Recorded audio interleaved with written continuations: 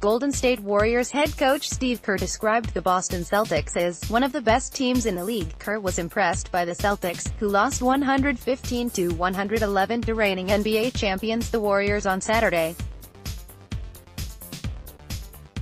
Boston earned the praise of Kerr after his Warriors extended their winning streak to 10 games. "They are one of the best teams in the league," Kerr said.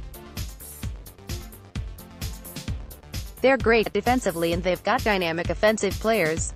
They're already one of the best." The Celtics are fifth in the Eastern Conference and trail the first-place Milwaukee Bucks by 6 games. But Kerr said there are a lot of great teams this year. "I think the league is better this year than it's been in a long time," Kerr said. "But Boston are clearly a great two-way team, and that's what it takes in the playoffs." The Western Conference leading Warriors improved to 35-14 with a win over Boston. They will face the Indiana Pacers on Monday.